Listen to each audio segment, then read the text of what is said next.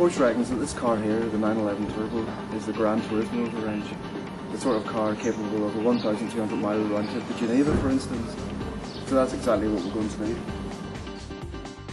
So we started with a nice easy run from London to Dover, ferry to Calais, then a 10-hour drive through France to Switzerland and on to the Geneva Motor Show. So we're doing 130 kilometres now, the national speed limit in France. And according to the trip computer, we're doing nearly 26 mpg.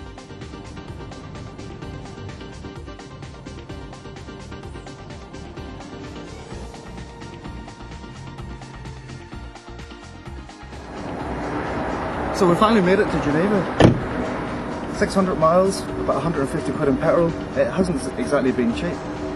But then this 115 grand car really fits in around here.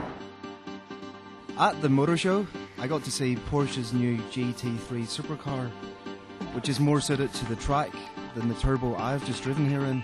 Speaking of track cars, also making its world debut was Pagani's new £1 million Lambda R, Aston Martin's crazy new 4x4, and Rolls-Royce's new 200 EX Saloon.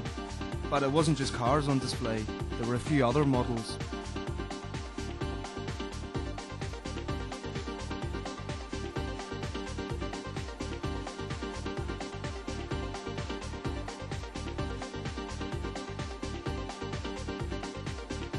Then it was time to hit the road again, but not before a final blast through the snow-covered mountains.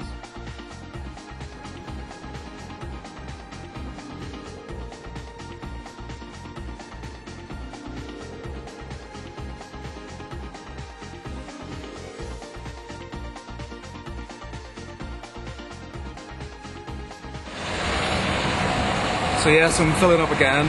We're at 250 k's from Calais. And this is about the third fill up, and we'll probably need another one. 480 brake horsepower, 0 to 60 in about 4 seconds, and 192 miles an hour. You could say this thing's pretty quick.